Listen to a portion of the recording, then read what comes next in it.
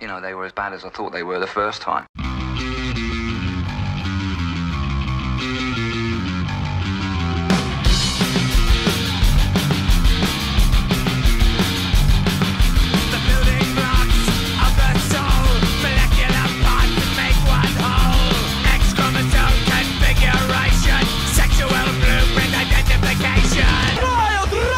When I was asked a few years back in an email by a journalist to comment on an exhibition at New York's Metropolitan Museum of Art entitled Punk From Chaos to Couture, I wrote back, showcasing items of punk clothing in a museum in New York 35 years after the original insurgency is an act of recuperation equivalent to the Parisian authorities parading photographs of executed communards in their coffins in 1871, or the British state conferring a knighthood on Mick Jagger in 2003. The corpse is now available for public view, but the spirit, long departed, has moved on.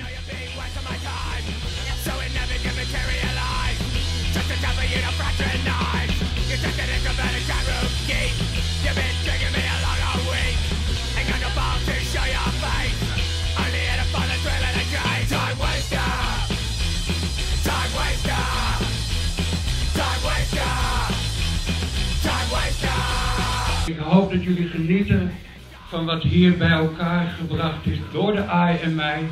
We wilden een tijdsbeeld 76-82 geven. Nou, dat is ons aardig gelukt en laat het dak er gewoon afgaan. Dankjewel.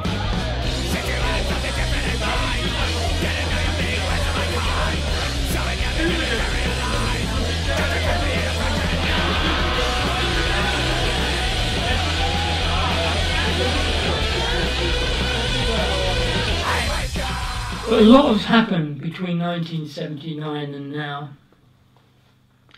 In the intervening decades, we've witnessed in no particular order the fall of the Berlin Wall, the World Trade Center and the organised left, the international spread of Starbucks and public smoking bans, the exponential rise of neo-tribalism, ethnic cleansing, child soldiers, fundamentalisms of every stripe, carbon emissions and the green agenda.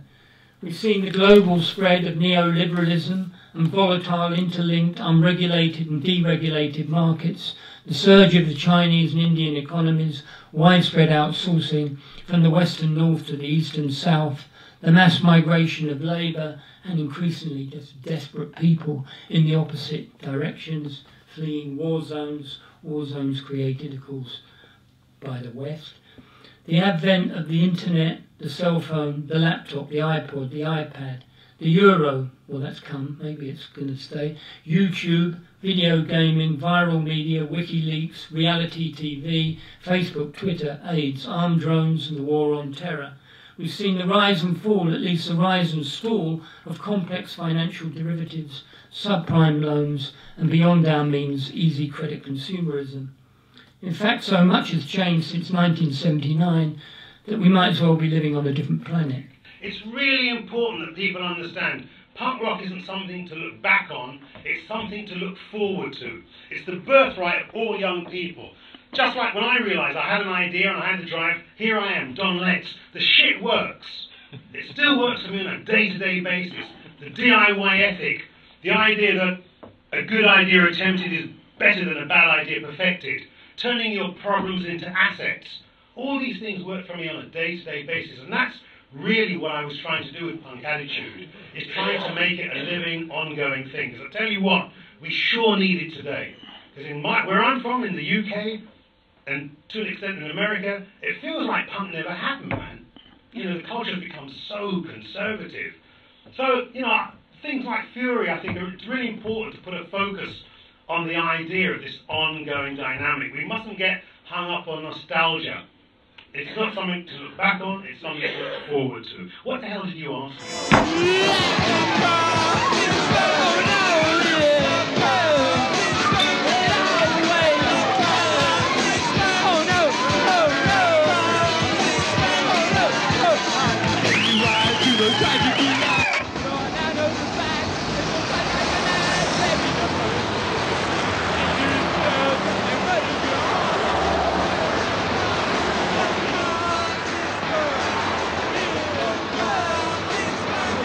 Yeah, I would go around and people would say, "Hey, you're a filmmaker," and I went, "Well, you know, I make films. I'm not really a filmmaker. I wouldn't call myself a filmmaker. I make films." And like Jarmusch would go, "Yeah, but I'm in film school." I go, "Why?" And he'd go, "Oh, because I want to learn." I say, "Oh, okay. How much does it cost?" He goes, "Well, NYU cost me $5,000 a year." I go, $5,000 a year? You could make a movie for that. Well, I go to film school. And he went, "Oh, that's a good idea." And then he went and made Permanent Vacation.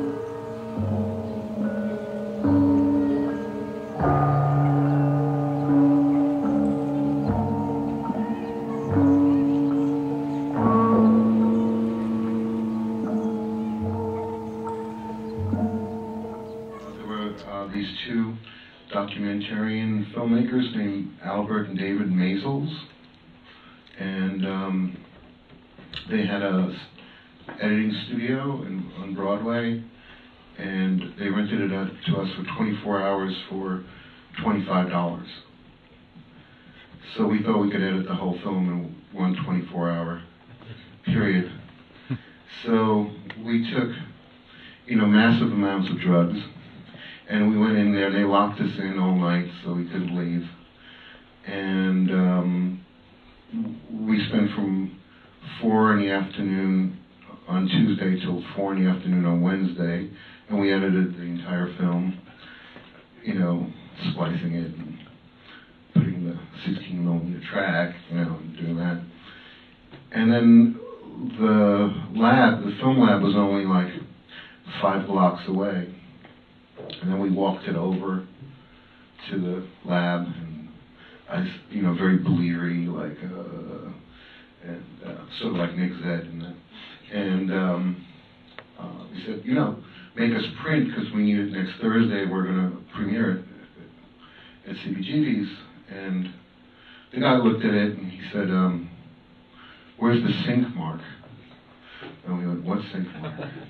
What's a sync mark?" He goes, "Well, you have to put a little hole in the thing where we line it up, so you have to have 24 frames that, you know." I went, "What? That's too complicated." "What do you mean?" And he said, "You gotta have a sync mark. Otherwise it's gonna be out of sync." And we went, "Out of sync? Now you're talking our language." "Yeah, yes. We like out of sync." "Oh, yes. Yeah, don't worry about it. Out of sync is good." And the guy just kind of like shook his head and was like, "Oh, these guys, wow, they're crazy." And we went back a few days later, and we got a print of the film that we could project. And the guy looked at us and he went, "You know, it's probably out of sync." And we went, yeah, that's good. Yeah, out of sync is good. Yeah. And we showed it. We pretty much made our money back in the first weekend, so we felt we were like professional filmmakers now. We actually made our money back in one weekend, sort of like Hollywood. It's not something that I want to do, but it's something I can't say no to. I've got to leave this place alone. When you look into my eyes, and there's nothing you can see in them. There's nothing here for me no more. I've seen the teardrops in your eyes. You're naked body next to mine. Do what you want, baby. I can't see.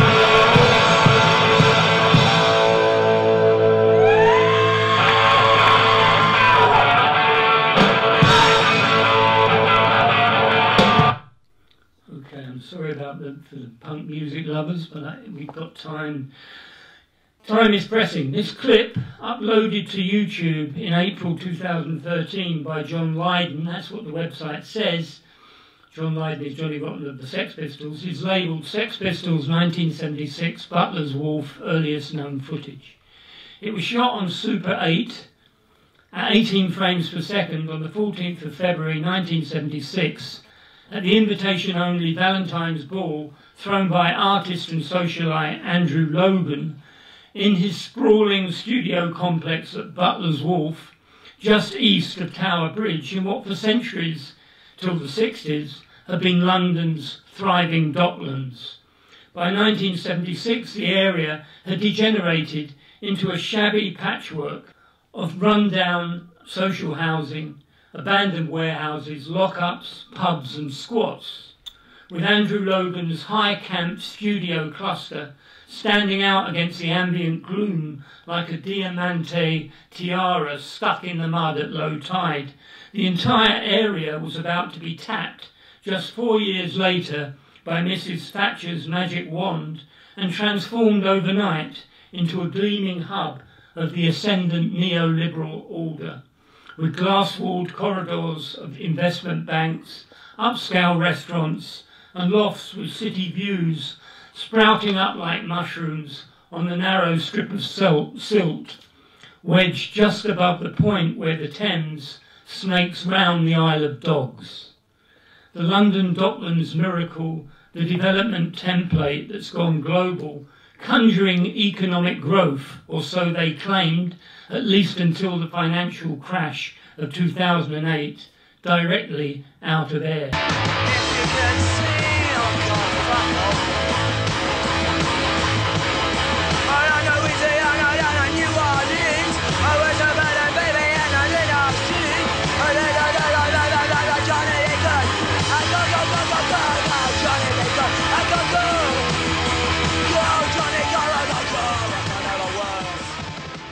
Actually, videotape had just come on the market, and there was two people that were into film that were on the scene. It was myself and Julian Temple.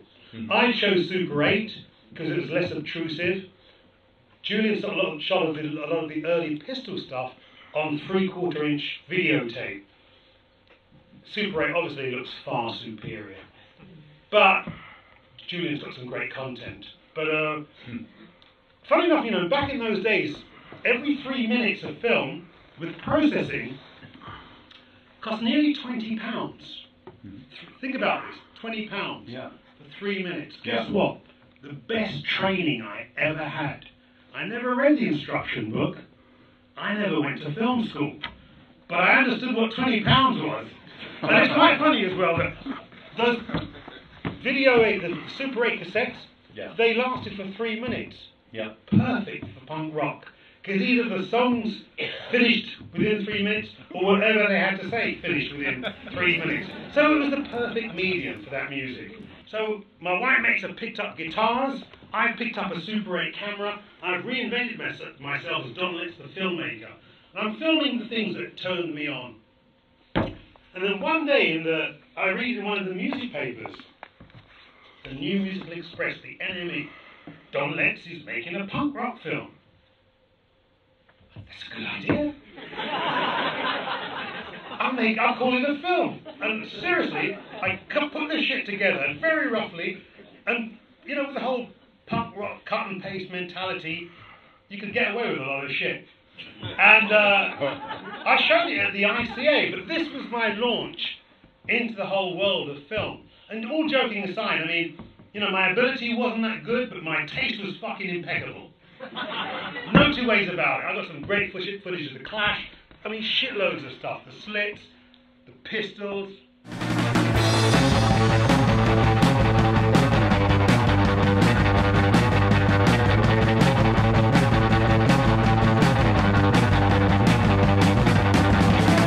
You wonder why I'm always late.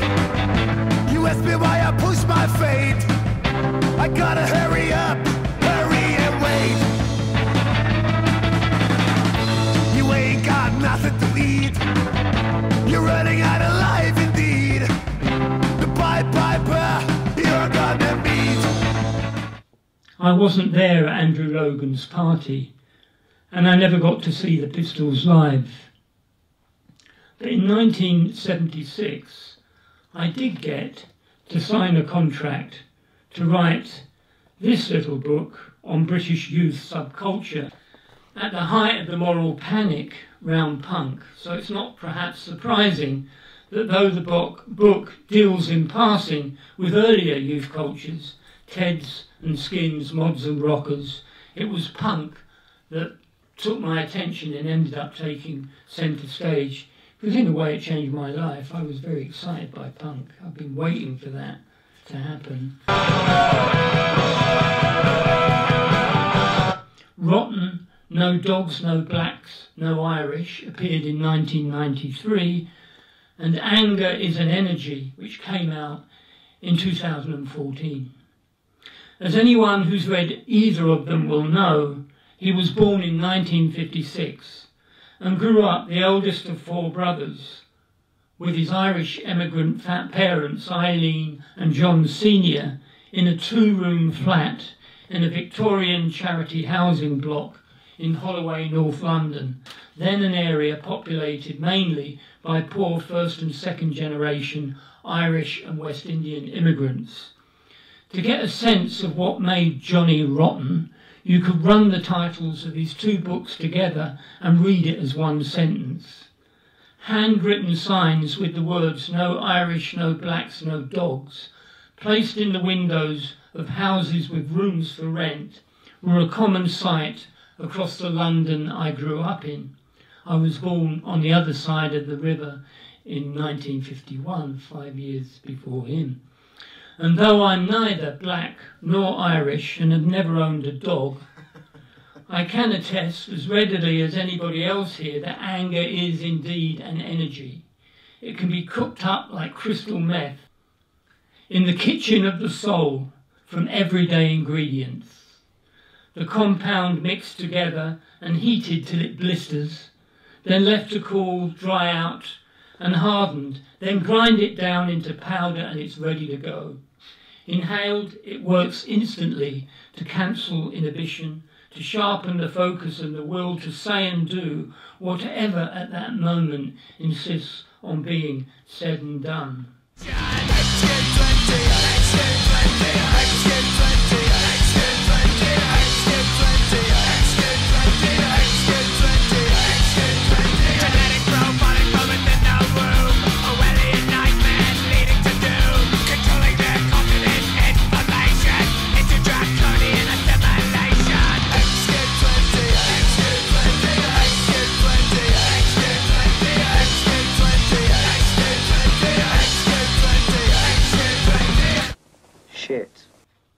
At the age of 7, young Lydon contracted spinal meningitis, probably from the urine of the rats that shared the building he spent his early childhood in.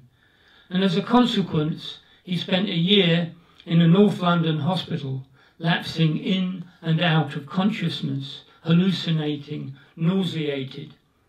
Regular extractions of spinal fluid during treatment left him with a permanently curved spine, like Richard III, who he actually channels. And the meningitis seriously damaged his eyesight. Meningitis is what accounts for the trademark, manic stare. Yes, the Johnny Rotten stare. He's actually going blind now, apparently. When he finally came to in the hospital, he found he'd lost not only his memory, it took 4 years for him to get it back fully. He didn't recognise his parents and so on, but his ability to speak, which may explain why John Lydon has such an extraordinary relationship to language. And he does. It's not just bad words, it's well-chosen words. Though he could still read, and did so with a vengeance, taking a crash course in English literature from the hospital library, hoovering up every book he could get, including Richard III, by the way. Nonetheless, he had to learn to speak again, literally from scratch. I could not speak, writes Lydon. I thought I was speaking, but I was just mouthing words. Whatever came out was a jumble, a juxtaposition of noises, squeaks and bubbles. That's the pain I was in at that moment, And that's how I want to be when I do my songs live, right back at the moment of anxiety. Because I felt I don't know why I'm here, I don't know who I am, I don't belong here. I can't speak any language anyone seems to understand. Why not?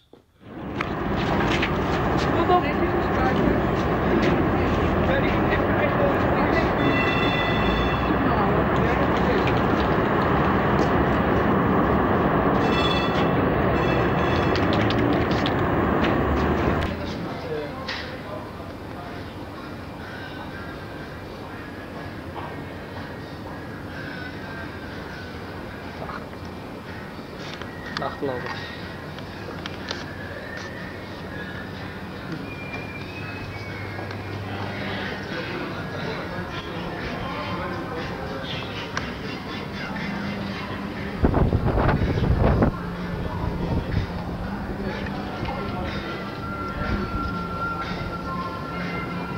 Dat is schijn.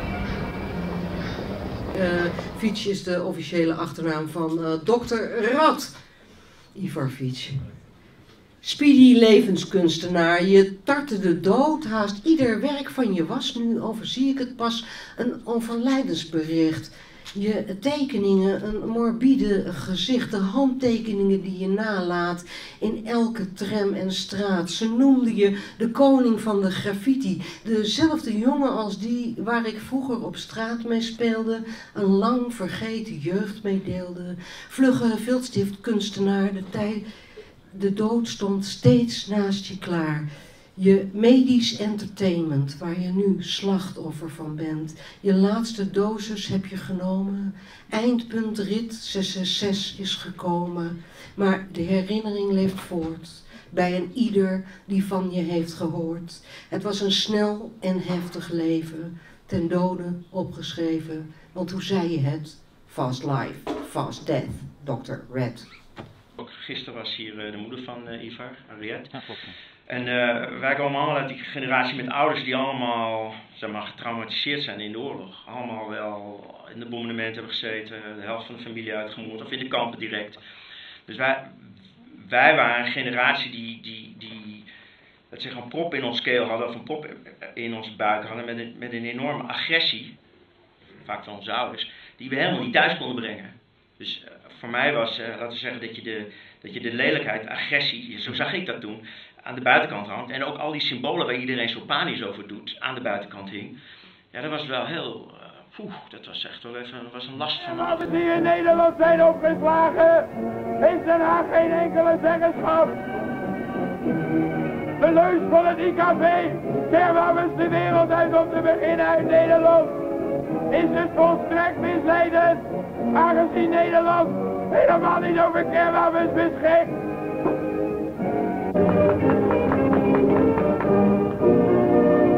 Goed, dat is een stadium, dus op een bepaald moment moet je er ook mee stoppen. Maar de geest van verzet heb ik gewoon, maar ik had mijn vorm, ik had die SKG.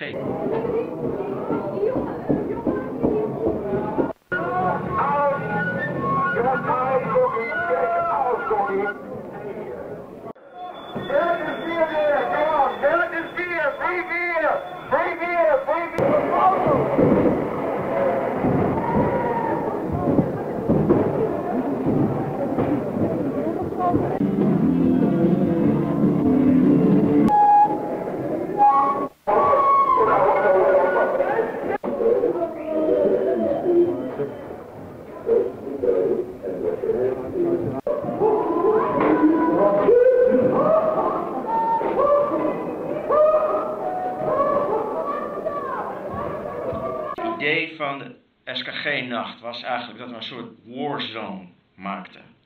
En je ziet dat ook, je zag die auto's in het begin, dus de hoofdingang was geblokkeerd. Je kwam binnen via een aantal auto's, busjes die tegen elkaar waren gecrashed. En daardoor moest je naar binnen. En in de hal hadden we prikkeldraad gespannen, waardoor je eigenlijk een beetje moest oppassen dat je kop er niet in bleef hangen. We hadden eigenlijk lossende kippen daar willen hebben, maar dat mocht uiteindelijk niet, kreeg geen enorme rel. Daarom hingen die kippenpoten, daar moest je doorheen. In de hal was een hele harde sinustoon, zodat je wel de zaal in moest duiken. De bedoeling was dat we eigenlijk door de programma, door de projecten, een soort walhalla gingen creëren van de punkbeweging. Zodat de punks zich daar helemaal, laten we zeggen, aan het vergapen waren. Alle wanden waren helemaal met wijersafval. Dus dat kraakpand wat net werd leeggehaald, allemaal tv's en toestanden. Het was eigenlijk een soort, hoe noem je dat, een soort tempel van punk geworden. Gewoon, maar dan helemaal vormgegeven, helemaal in elkaar gezet. En het was de bedoeling dat er ook een soort programma was van de tempel. En daarom hadden we echt werkelijk alles uitgenodigd. We kregen toch geld, dus kon ons geen reet schelen. We nodigden alles uit, ook de dochter, Kammergeurka, noem maar op, maakte niet uit, was Jesus en de gospelfuckers, alles was er. Maar wij hadden eigenlijk een ander plan. Ons plan was om hetzelfde te doen als wat in de punk, want het ging namelijk, wij wouden laten zien dat het einde van de punk, hè, dus je wil iets sluiten, je wil iets laten kapot gaan. Dus wij wouden dat er langzaam die sfeer steeds heter werd en dat er meer gepogoed werd en dat mensen steeds wilder werden en steeds verwarder werden. Dus we hadden een auto die naar binnen kwam, die gingen we op een bepaald moment op de kop zetten. We hadden zelfs iemand met een gun, maar dat werd ingegrepen door Paradiso. Paradiso greep sowieso in, want die liet maar de helft van het publiek in. Dus er stond nog iets van geloof 600 man aan de buitenkant. Die konden er niet in, die flipten helemaal de pan uit. En wij bouwden in de binnen steeds meer die spanning op, steeds meer dat mensen steeds gefrustreerder waren. Daarom hoorde je dat free beer, want alle punkers willen bier. Dus alle punkers renden naar de bar en op de bar, dan hadden ze maar heel kort bier, maar daar was een man een neukperformance aan het doen.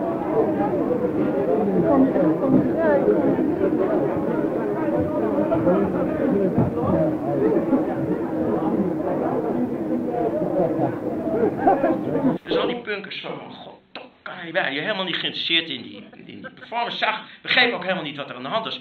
Want punkers zijn gewoon stom. Dat zag je in die andere film. Het enige waar ze mee bezig waren is zuipen en Dus dat gebruikten we als gewoon, als een soort kneedpoppen, als een soort entourage.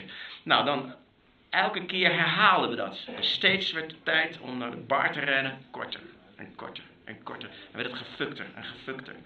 En dat deden we ook een paar gewoon met brandblussers. Of we gingen gewoon vechten. Of we verstierden de optreden door gewoon met meel te gooien. We gingen heel irritant de wc, dat zag je. Je zag iemand wit schilderen, de punk. Dus we schilderden gewoon wit. Nou, die mensen flipten helemaal de pan uit. Maar het gekke was, ze werden niet agressief. Ze sloegen helemaal dood. Dat zie je ook in die film. Je ziet gewoon dat al die mensen helemaal in de war. Dat zie je ook in de film. De film is in de war. Zelfs de cameraman is in de war.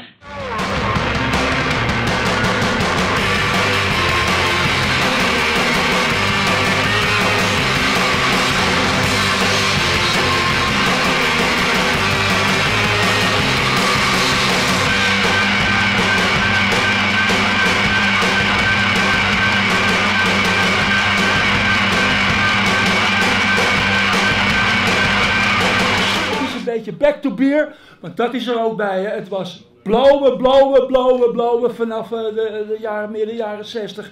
En ineens, midden in de jaren 70, komt er een ontzettende reactie ten opzichte van de hippiecultuur. Overal stormden bandjes zelf het podium op. Niks 10 trailers, 6 vrachtwagens. En nee, het was gewoon weer back to basics. Doe het zelf. Spring op het podium. Speel met een bandje.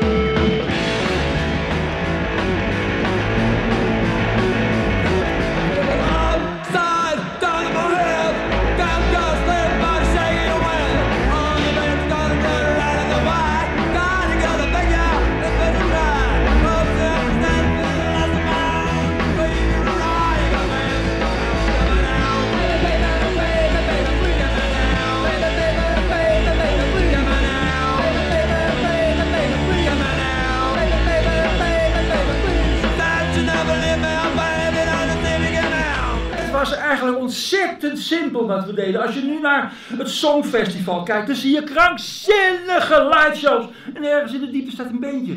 Bij ons was het als volgt. 1 kweetje hier, 1 kweetje daar en een half kweetje op de drummer. Dat haalden we in Duivendrecht. Voor de rest, voor special effects, hadden we 2 brandblussers. 1 links en 1 rechts. Ik zal u ook zeggen hoe dat is gebeurd. We traden op voor de Academie voor Bloemsierkunst. De Academie voor Bloemsierkunst in Wassenaar ben ik We komen daar dus binnen, vrouwen in hele lange rukken. Zijn jullie de band? Ja, wij zijn de band, ja. Hadden we een Rodi bij ons, die pakte er meteen een brandblusser daar en die spoot die vrouwen zo alle kanten op. Ben ik! Nou, die brandblusser, we schrokken er zelf verschrikkelijk van. Hebben we er dus ingehouden. Ik vond een brandweercommandant in Amstelveen, die had zijn hele garage vol staan. Kijk, ook brandblussers, net als yoghurt in de super, raken over tijd. En er stonden dus bij hem een hele garage vol koolzuursneeuwbrandblussers. Die moesten leeggespoten worden. Voor 15 piek per stuk haalde ik die op. Namen we mee voor een optreden. Nou, ik zal het daar wel zien. Ja, dat is niet voor mogelijk. Dat was punt 1 voor special effect. Dan kochten we bij een supermarkt 10 schuimplaten, plafondplaten. Daar schreven we dikke haai op. Nou, wat we met die 10 platen deden, dat gaat u ook dadelijk zien. En dan hadden we nog een kratje bier had ik bij me. Met 24 flesjes ontdopt voor het publiek, want die stonden toch te swingen. Maar dat allereerst door applaus voor het publiek. Jezus Christus, wat een publiek hadden wij. Ja, die jongens die vooraan stonden te springen, die raakten soms oververhit en, voor je het weet, uitgedroogd. Dus die kregen van mij een biertje en zo, weet je wel. En zo was het dus. Back to beer onder andere, dat zult u ook zien. Van niemand rookt in die hele film van Ben ik. Het is back to beer. Het is terug naar rauwe, pure energie op het podium en in de zaal. Und ich stelle mir das nicht. Was kann er mir sagen von das nicht? Ich sag dies kann ganz nicht. Oder gibt es auch noch eine Nichts und Nichtigkeit? Aber ich stelle mir das nicht. Das nichts. Das nichts. 1, 2, 3, still. Hi, Digga, hi, Digga, hi, Digga, hi, Digga, hi. Hi, Digga, hi, Digga, hi, Digga, hi, Digga, hi. Hi, Digga, hi.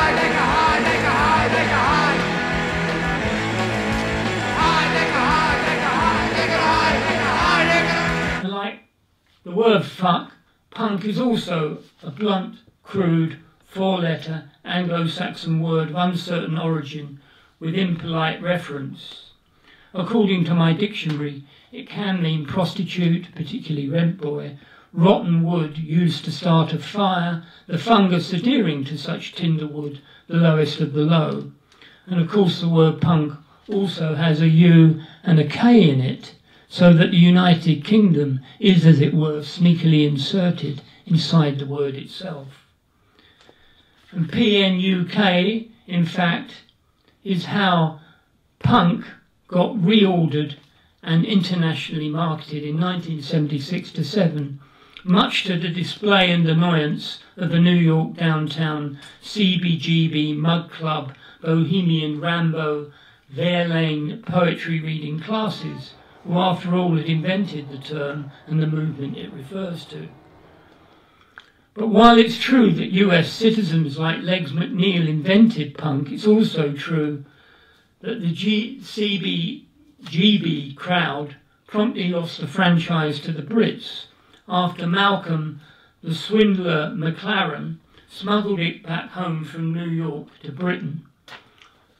Although I've read, apparently, that he personally preferred the New Wave label, perhaps because of its Jean-Luc Godard Paris 68 connotation. You're sick on stage, you spit at the audience and so on. I mean, how can this be a good example to children? Well, people are sick everywhere. People are sick and fed up of this country, telling them what to do. But you all know where the Kings Road Chelsea is, right? It's quite a hip street. And in those days, there was 2 hip shops on the road. There was my shop, if I may say so myself, at the attractions, and another shop half a mile down the road called Sex, which was run by Malcolm McLaren and Vivienne Westwood. And all these kind of disaffected white youth would kind of march in between these 2 shops because they had nowhere else to hang out. There were no punk rock clubs yet.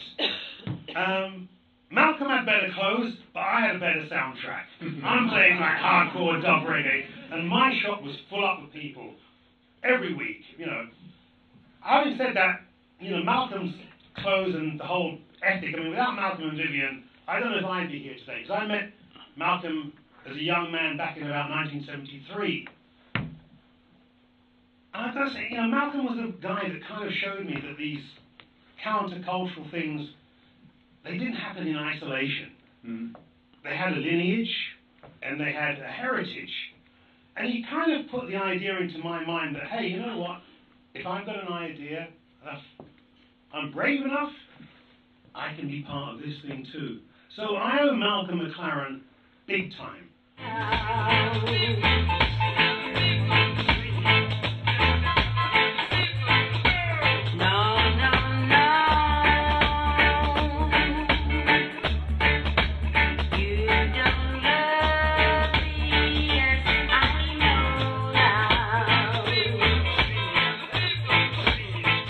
A friend of mine decided to open the very first punk rock venue in London for live music, the Roxy. And seeing the reaction I got to the music I played in my shop, he said, "Don, why don't you have a go DJ?" I'm like, "Shit, I've never DJed. I'll have a go." This is so early in the punk scene that there aren't any British punk records to play. So what am I going to do? I play my first lot. Hardcore dub reggae. Lucky for me, the punks liked it too.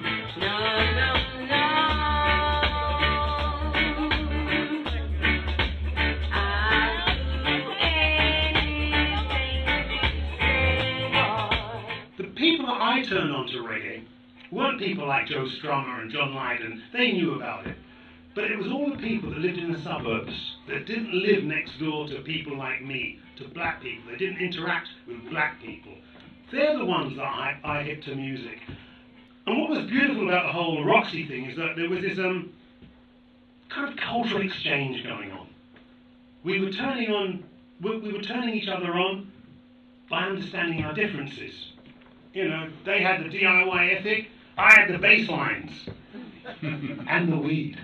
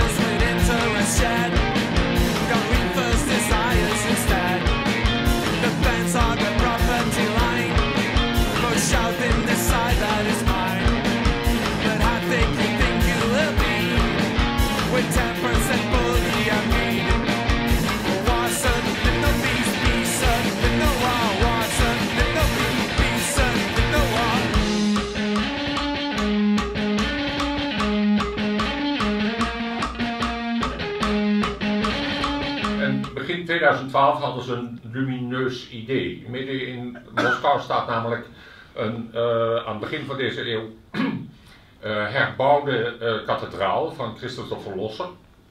Die was onder Stalin afgebroken, dat is een verhaal op zich, of opgeblazen eigenlijk.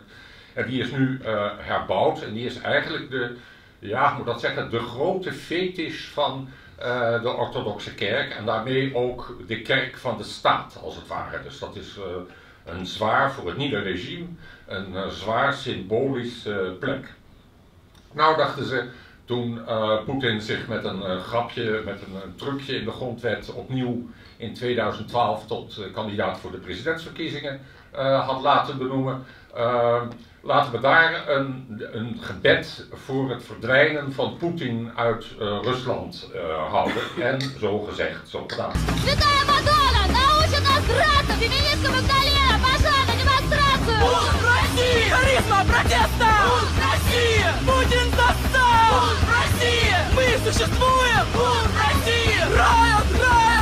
In de meeste landen mag je niet onverwacht punk concerten houden in een kerk. En in de meeste landen, zoals ook in Rusland afhankelijk, zou dat zijn afgedaan als een overtreding of iets waar je een maandje cel voor krijgt of een voorwaardelijke straf of iets dergelijks. Maar zie, in 2012 dacht de staat, Poetin en consorten, van hier maken wij een zaakje van. En de eerste stap eigenlijk om er een zaak van te maken was dat vermoedelijk de geheime politie een milieu van ja, eigenlijk orthodoxe godsdienstfanaten mobiliseren. Die zit in de film, een betoging hielden tegen wat er gebeurd is. En die met name in die gebreide mutsjes die Pussy Riot altijd op heeft tijdens de concerten. En eigenlijk het werk van de duivel zagen. En dan niet als grapje, maar letterlijk. En na verloop van tijd volgde er dan inderdaad het proces waarin de 3 vrouwen, er waren er meer, maar men had er maar 3 weten te arresteren. Waarin die 3 vrouwen worden behandeld als waren zij staatsvijand nummer 1. En dat eindigde ook in een veroordeling wegens een samentrekking van 2 bepalingen in het wetboek van strafrecht. De ene gaat tegen hooliganster, dat komt van hooligan, dat moesten wij vroeger in Nederland altijd met straatschennerij vertalen. Maar in dit geval is het hooliganster met de bedoeling haat tegen een religie te zaaien.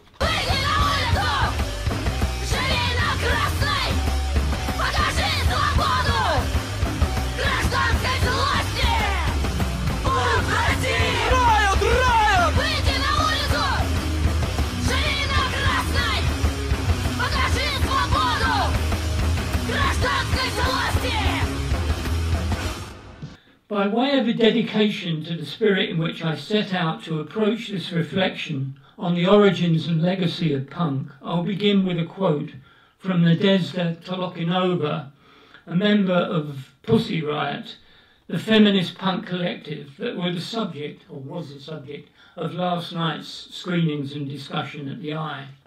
I didn't come, but I couldn't attend, but I was interested, of course. When speaking at her trial before being sentenced to 2 years imprisonment on a charge of hooliganism motivated by religious hatred, Tolokinova said, "We were searching for real sincerity and simplicity, and we found these qualities in the holy foolishness of punk." It's beautifully put, I think, and beautifully judged from a tactical, rhetorical perspective, to counterpose against a charge of religious hatred the holy foolishness of punk.